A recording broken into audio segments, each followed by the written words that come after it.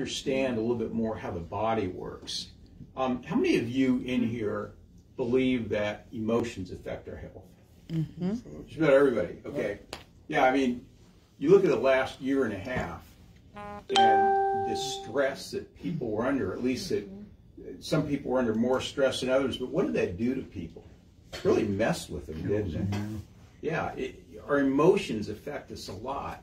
And so we're going to show you, we're going to talk about that a little bit tonight. Then I have two guests here tonight sitting right there in the back that deal with emotions a lot. And they're going to come up and I'm going to do a couple quick demonstrations, and then Carrie's going to do, she does, Dr. York, who's sitting by the door, does primarily emotional work in her office. That's all, most of what she does. So she's going to do some demonstrations on how you can actually release trapped emotions from the body that can affect our health. I do a little bit of that here, but I don't do as much as she does. So we're going to start out by talking about D.D. Palmer, the discoverer of chiropractic.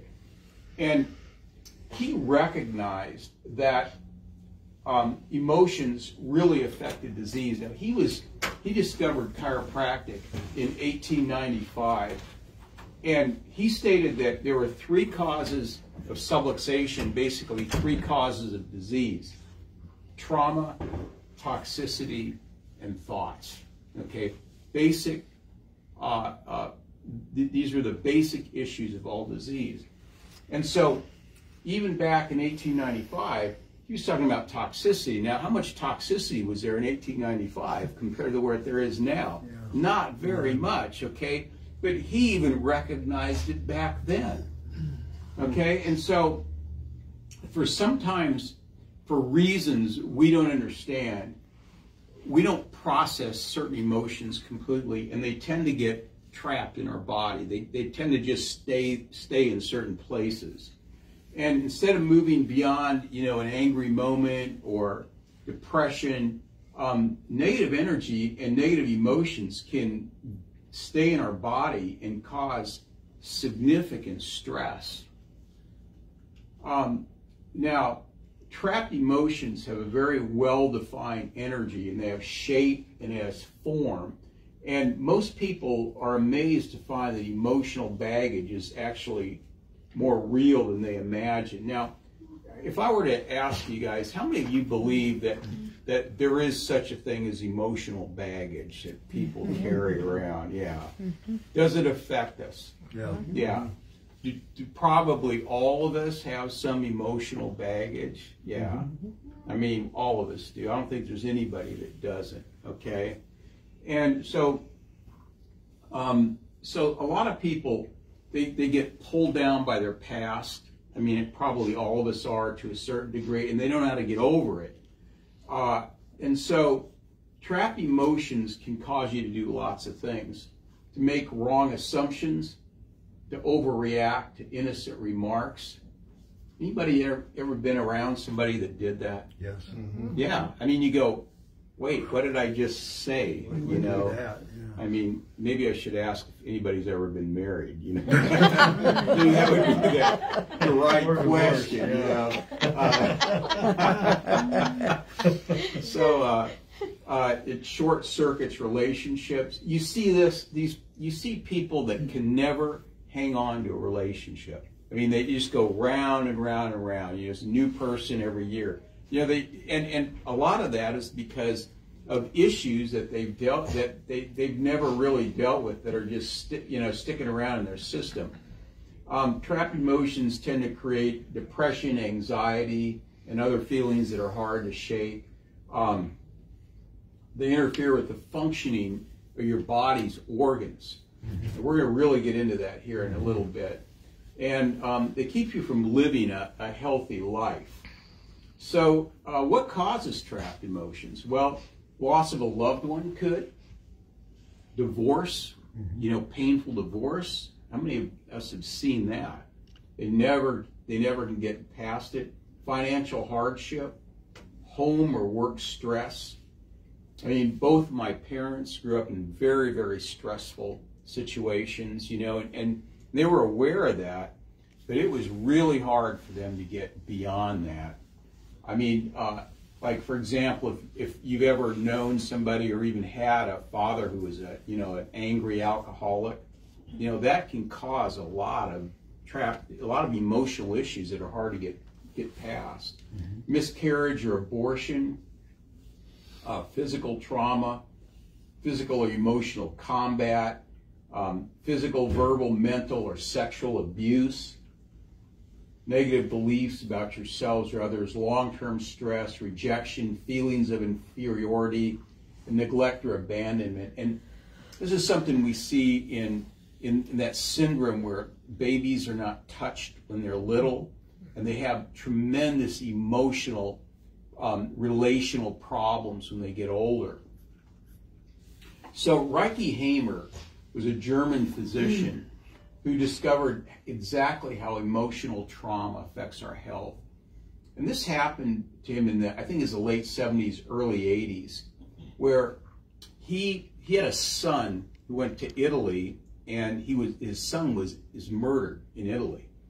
And so Dr. Hamer, 6 months later, developed testicular cancer. And he goes, wait a minute, I've never been sick, and all of a sudden I've got cancer. There must be some relationship between the grief and the loss of his son and the cancer he got. That's what now, he's the kind of guy that some of us, and we all tend to do this, we trip over the truth, and then instead of realizing that, we just walk on. Well, he didn't do that. I mean, he realized that there was some connection between the loss of his son and the development of cancer. And what he found is he went back and he looked at all of his patients who had cancer. He looked at their MRIs, he looked at their histories, and what he found is that all cancer starts with an emotional shock, which is unresolved. Depending on the emotion, a very specific area of the brain is involved. And with every specific emotion, it's always the same place in the brain, depending on the type of cancer. And he found there is also a 100% correlation between a dark spot in the brain that he would see on an MRI and the location of the cancer in the body and the very specific type of cancer. So he was able to put all of these things together, and he had great success in treating cancer through emotions, through resolving these emotions. And so what do you think happened to him in terms of his standing in the medical community in Germany? Anybody want to make a guess? Probably tanked. They pulled his license. Yeah, he lost his license for a while because this was so cutting edge. It was so, and he was getting such good results that they said, what you're doing isn't medicine. So for a while, he lost his license. So some of his emotion organ relationships were this: cancer of the left breast is conflict involving a child, home, or mother. Cancer of the right breast involves conflict involving partners or others. Liver is starvation of love. Okay, liver can also be anger or resentment. Pancreas, unresolved family issues. So, remember Steve Jobs? He had cancer of the pancreas. Have you ever read anything much about him? But he had some major unresolved family issues. I mean, he had a daughter that he would not even admit that was his daughter for most of his life. I mean, and it just fits so well with his history.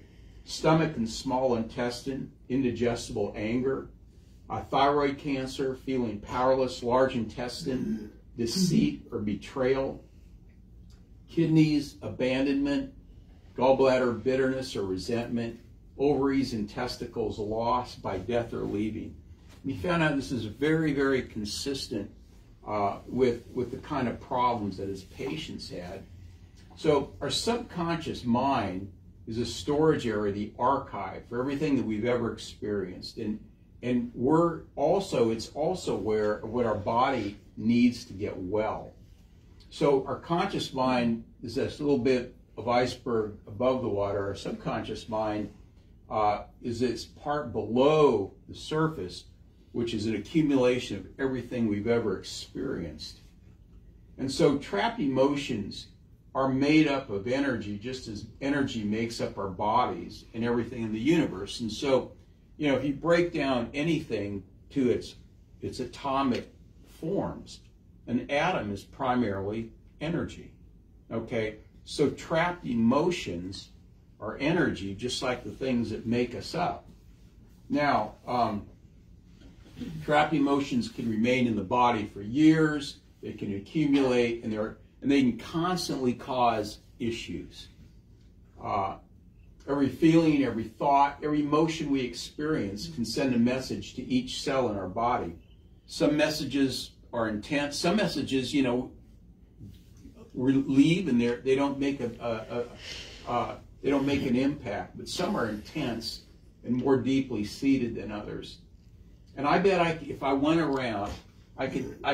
Each one of us would have some sort of experience, good or bad, that affected us really deeply, and that like we've never forgotten, and that just bubbles up every now and then, you know. And that's what we're talking about. So resolving deep-seated emotional conflicts helps us to think and feel the same thing. And I'm going to do a little demonstration on that here in just a minute. So when we feel one thing but think another thing, we're in conflict. And for example, you've probably heard this: a double-minded man is unstable in all his ways, and as a man thinketh in his heart, so he is. So where did these two things come from? Bible, right. So remember the book that this comes from? A double-minded man is unstable in all his ways? James, that's right, yeah. I knew you'd know. Okay. As a man thinketh in his heart, so he is. Where's that come from? Proverbs, right? Yeah. So even the Bible says that if you're double-minded, or how you think in your heart, so you are. So this is part of the issue. So if somebody grows up in poverty, and that's how they're programmed to think, it's really hard for them to get out of that unless they're able to let that go. Okay? And that's where, you know, if you believe that you're supposed to be poor, you got to do something to get that out of the way you think. Otherwise, you're going to be poor.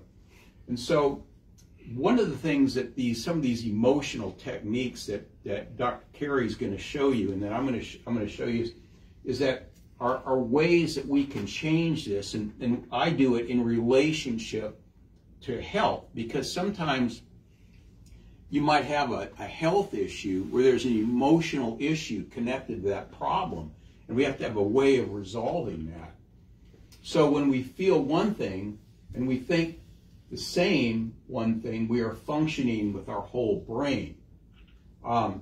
A Christian leader once said these words. He said, God works on a person from the inside out. The world works on a person from the outside in.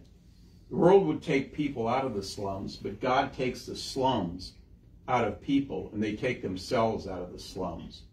The world would mold men by changing their environment. God changes men, who then change their environment. So when we release trapped emotions, we allow people to change from the inside out. So I'm going to do a demonstration. I want everybody to stand up, okay? Okay. Now, close your eyes, and I want you to think of something really positive in your life.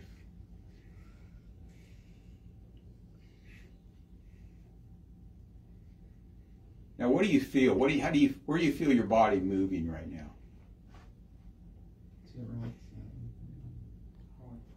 Forward. Yeah. So when your body tends to, when we think of positive things, it tends to propel us forward. Now think of something really negative. What do you feel now? Falling backwards. Yeah, you're falling backwards. Okay? So negative things keep us trapped. Positive things keep us moving forward. Okay?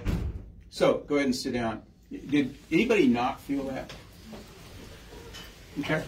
Now, I need a volunteer. Okay? Darlene, come on up. Okay. So.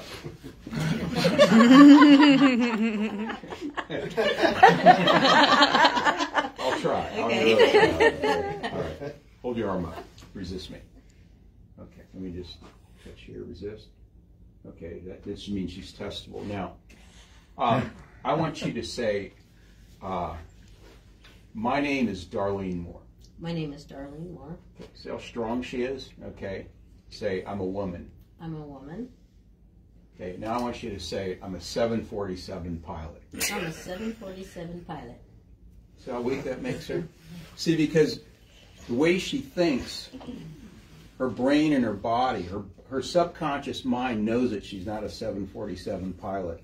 So she can't say that and believe that in good faith. Now, if my younger brother was here, who was an airline pilot, he could say that and he'd be strong as a rock, okay? Let's do another one. Say, I have grandchildren that I really love. I have grandchildren that I really love. Yeah, no doubt about that. Okay, so our subconscious mind actually affects our body. It affects strength. It affects everything that we do. Okay, thanks. So now I'm going to have Carrie come up, and I'll just give the show over to you. Okay. So there's a lot of different techniques that we can utilize to release trapped and negative emotions. And the one that I usually use in my office is called neuroemotional technique. And it can be used by chiropractors. It can be used by any kind of mind or body worker. So they've opened it up to psychologists and mental health therapists and massage therapists. Just depends. It's pretty much anybody that has a title mind or body worker. And we use muscle testing just like with which, and I'm a chiropractor, by the way, and that's what I do. And I work right upstairs. And we use muscle testing just like what Paul did. So I think, did you just want me to do a demonstration? Yeah, just do a demonstration on just find a volunteer and show them how you do it. Okay, so, and neuroemotional technique is something that was developed by Dr. Scott Walker, who's from California. It's been around. I think he started teaching classes in about 1988. And much like what Paul was talking about, he addresses the structural, physical, and emotional aspects of health using this. I also practice applied kinesiology, which goes into that a little bit further, but neuroemotional technique is what I utilize for the emotional aspect. But I can... Does somebody want to volunteer for me? So I can show it. And also, what I want you to let you know is that when we're doing the muscle testing, and if something comes up when I'm doing the demonstration that you're not comfortable sharing, we could just stop and choose it and move on if that's, because I don't want anybody to feel like they're exposing their big, deep, dark secrets. Is there anybody who wants to? I'll do it if no one else does, but if someone else wants to. You want to go? Sure, go ahead. I wanted to, but that's Okay. no, Carmen, you go. Go ahead. Because I was like, nobody's saying anything, so Yeah, I will. The three women in the There's front two are fighting different over who ways. gets to Well, it's easier, honestly. I was hoping a woman would volunteer.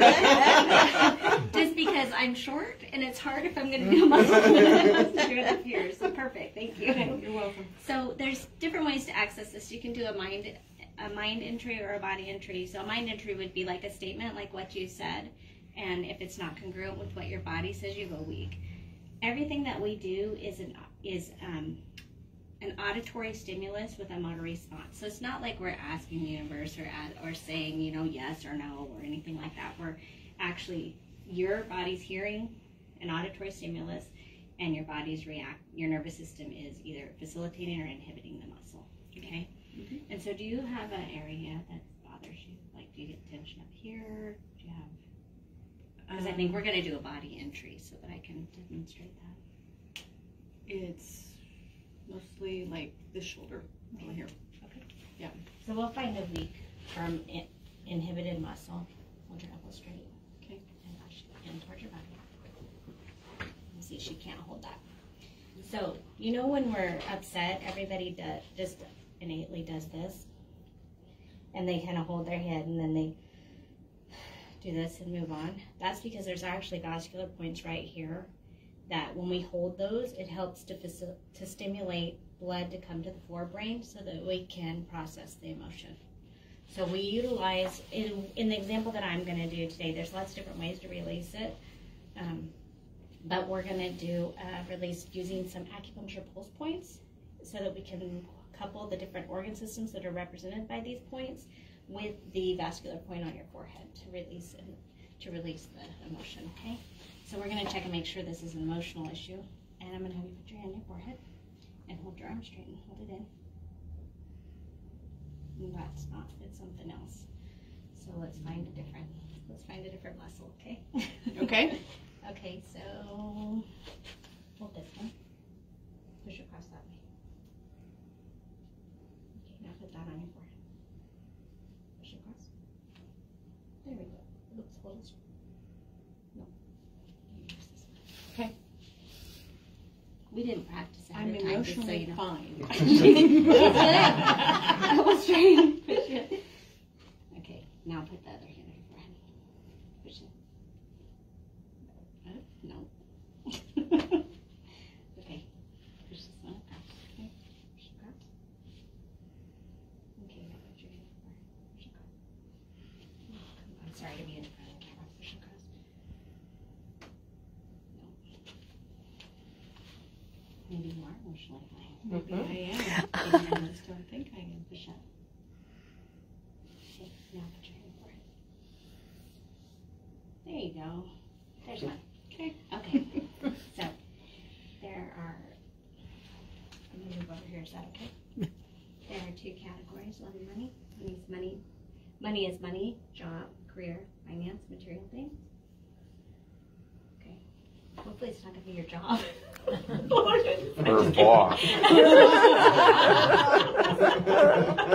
Okay, so there's different categories. We have love and money, and So how we're did gonna you find which explain how you determined that? Those categories. which categories. Yeah. I don't. How do I determine which? Yeah. How did category you it is? determine that? Okay, with her? so I'm just gonna say the category, Oh, gotcha, and then her muscles gotcha, either yeah. gonna be weak or strong. So So these are the main issues that in life that we deal with. yep, money and love, and then your different roles in life, like whether you're a father, a mother, or an employee, Right. boss. Okay, so we're gonna check these different categories. So money, job, career, finance, material things. Loves everyone you love, everyone loves you. And then there's you in your roles. Okay, so it's your money, money, job, career, finances. Does that make sense to you? Mm-hmm. Okay. So then what we're gonna do is find. So we can either do different points on the body to find this, or we can use your different pulse points. I'm going to do the points on the body because it's easier for you guys to correlate it with the different organ, okay? So, finances. Okay, and then I'm going to find an emotion that goes with that. Just hold your arm straight. I know my muscle testing is much harder than Dr. Paul's, isn't it? So if your arm gets tired, let me know.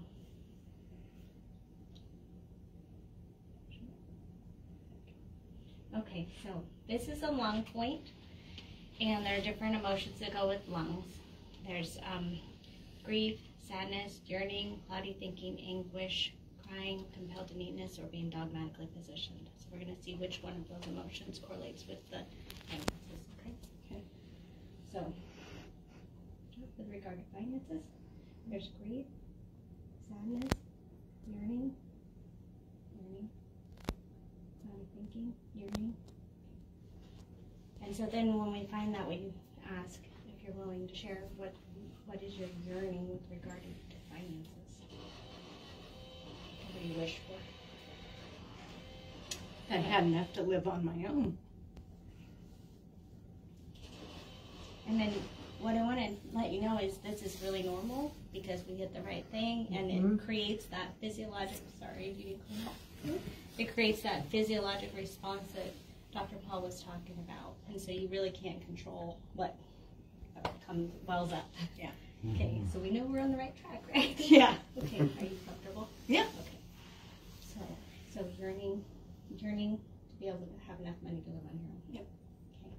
So then we check for a concept of an original event where there was a yearning to be able to do something on your own. Because most of the time, I mean, occasionally it's something that's just current, but like when you were talking about being stuck in the way you think and not being congruent with things, and so you can't move forward in your life, most of the time that happens from an earlier trauma or emotional event that occurred. So we're going to count back in age and see at what age something similar that she's globalized to this emotion that you experienced, okay? Okay. We'll look at something in an earlier age that caused you to feel stuck in this situation, okay? You guys will never come in and look at me the same way again. No, you wanted up here so bad. I know. It's like, sure. It's okay. Actually, it might be really different. It might be. Well, every single one of us has something that would come up like this, so you don't need to feel uncomfortable. Okay. Okay, so concept of an original event where there's yearning to be able to do something on your own. Yep.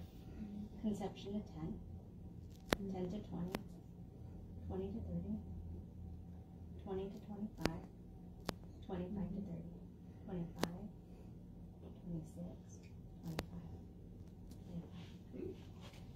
What comes up when you think of age 25? Yearning. Married with 2 kids. Okay. Something to do with being married. Is there a yearning with being married?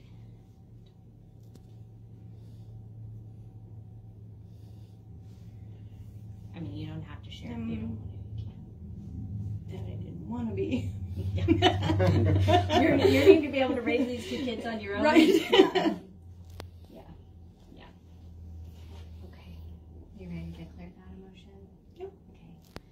So we're just going to put your hand on your forehead, and this is the acupuncture point that I want you to hold. Do you need a chair? You're doing okay. I'm doing fine. Just hold that point. Take a few deep breaths right into here.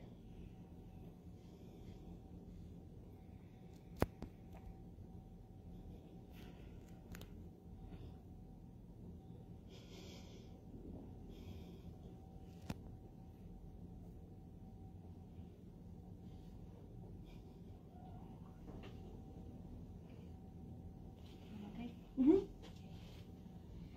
We're just going to see if there's any more emotions at 25, which most likely there are. Are you okay? Yep. Keep going.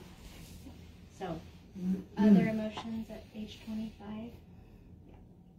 With regard to being married and wanting to raise these kids on your own. There's, let's see, these emotions. Okay, anger, resentment.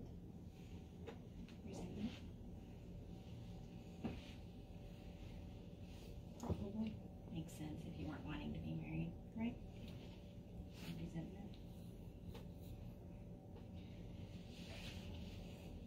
Yeah, well, this is resentment is like on Dr. Paul's chart, and it has to do with the gallbladder. So you use gallbladder Meridian point. point, yeah. Mm-hmm. You're doing this a little different than what I learned. It's really interesting. Is it? Yeah. Hopefully I'm doing it the way they technically want you to. I've been doing it so long. So you don't adjust the vertebra then with the. You can do both ways. Okay. Yeah, I guess this is just the way that since this is the way I do it all the time, and since I can do it without thinking, since I had a little head injury a couple weeks ago, so I'm just doing it all the time. I don't have all the points memorized on the back to tap. So, you're doing okay? Mm-hmm. Okay. So the nice thing about these kinds of techniques is you don't have to relive the whole event and talk it out, because the thing that I don't like about that is that when you talk about and you re-experience it, it actually changes your physiology again. And I'm not saying that talk therapy is not helpful. I think it is. And it does help you to get congruent with your thoughts. But this changes the physiology of what's going on and releases it, instead of making you bring that physiology to the surface and not give you a way to release it or get rid of it. Okay, do another. Mm-hmm. Okay. Other emotions? at age 25. Other emotions age 25. Good. Okay. That's basically how that release occurs. Now, wasn't this one the original one that was weak? Yeah, that one. That should be strong now, shouldn't it? Yeah. Yeah. Thank you. Much stronger. Yeah. Oh yeah, much stronger. Very good. Good. Thank Okay. you for volunteering. You're welcome. Yeah. Yay! Good job, Carmen. Now, Glenda does another technique called the emotion code, which is a little different than this. Do you want to, Glenda? Do you want to just Yeah, mention? I'd like to say something. Like for what I do, I cannot do the NET. I'm not trained in that area, but I know in just feeling her energy that Carmen does not believe that she is worthy of making enough to live on her own. She has an I am unworthy belief. When most of us have this, my part in this would be to find the source of this unworthy belief and remove it. And then she will naturally, her energy that she puts out will change to where life will just be easier. She'll be the person in line that gets 13 ears of corn in her bag instead of 11, just little things like that. But most of the time we have a belief, I'm unworthy, I don't deserve, I'm shameful. I often find, oddly enough, that many of these beliefs come from potty training. Mom goes, shame on you, I can't believe you did that. And this little 1 or 2-year-old goes, I'm bad, I'm unworthy, I'm shameful. And so my part is just to release those memories and emotions. Good, awesome. So that's where it all came from for me, body. That's right. I learned some. There's one other thing that happens quite often, and when you were in utero, if your mother had a feeling of unworthy or shame or a shock, you actually, the child, absorbs those energies, and they have to be cleared. Wow. Because, and that's one of the reasons many times you'll see the same energies in a family.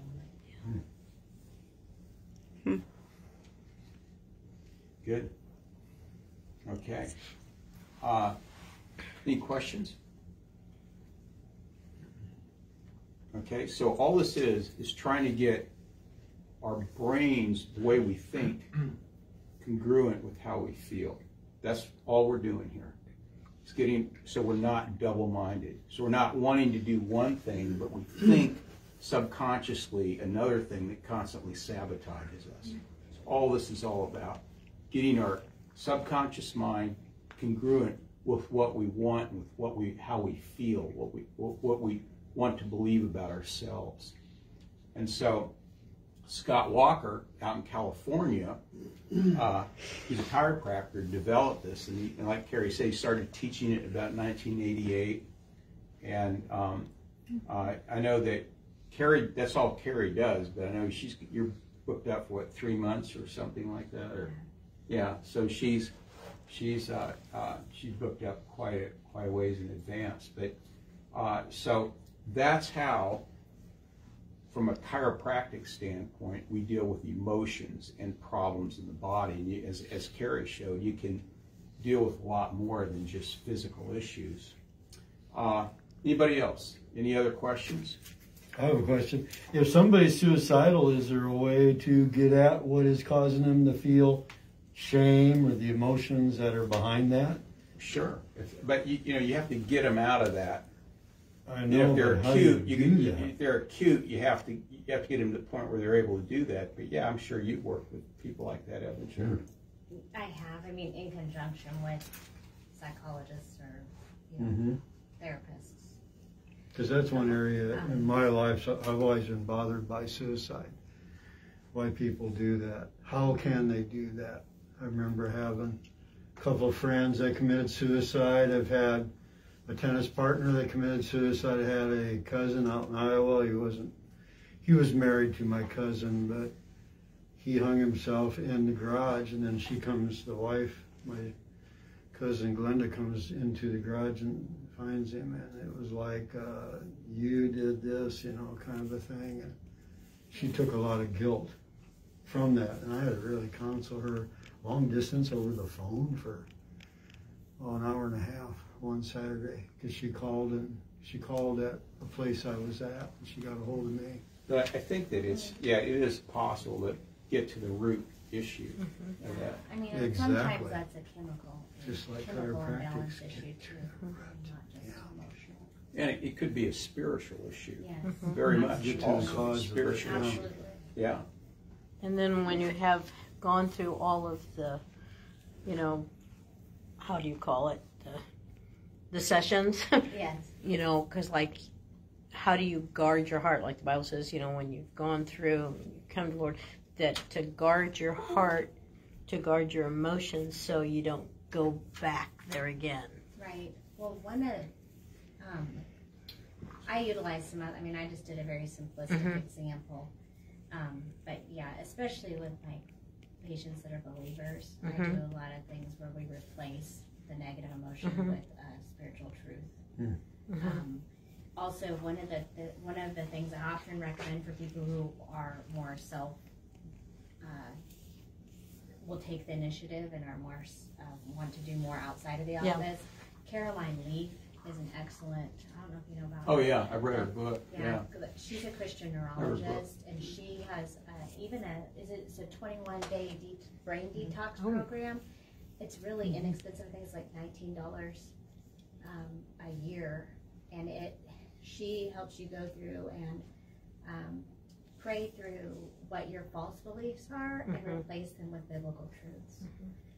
So there are lots of different tools out there for helping to guard your heart after. But yeah, you're right. You don't want to just empty out the negativity and not put in the truth. Yeah. At least avoid doing it. Yeah. Yes. Okay. Okay. Thank you so much, everybody, for being here. Hope you got something out of this. Yes. And